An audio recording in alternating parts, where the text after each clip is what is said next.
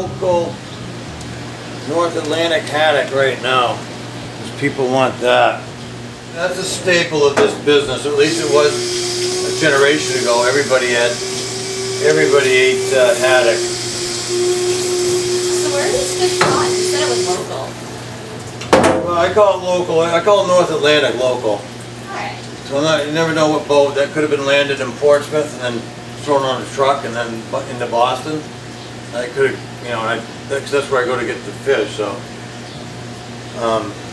yeah, it could have been a Boston pickup, but they truck things down from Canada, Maine, New Hampshire. Oh. So as long as it's nice and new, that's all I really care about. So to fillet a haddock, you just kind of get behind that front dorsal and on top. You get your knife on top of the back, because that's where the backbone is, and so if you can make your incision and stay right on top of that, you shouldn't leave too much meat behind.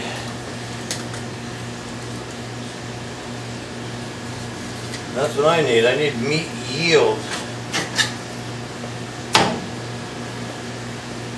And on the other side, kind of the same way. Remove the fish from the ribs. Find the backbone. Get on top of it. A couple of scrapes to get around the ridge. The ribs. Down. And then. And like that.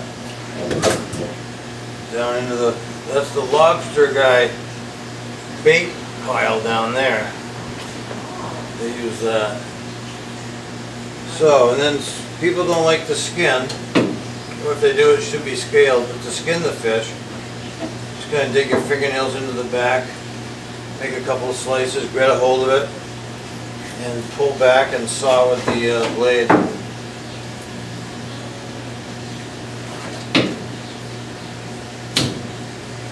Check for bones. Feel a few here that I gathered.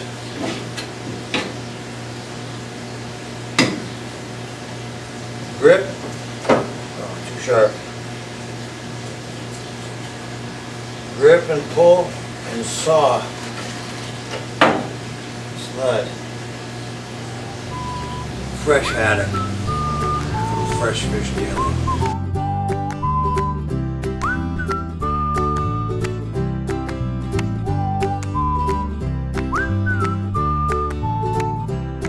New York, Baltimore, Boston.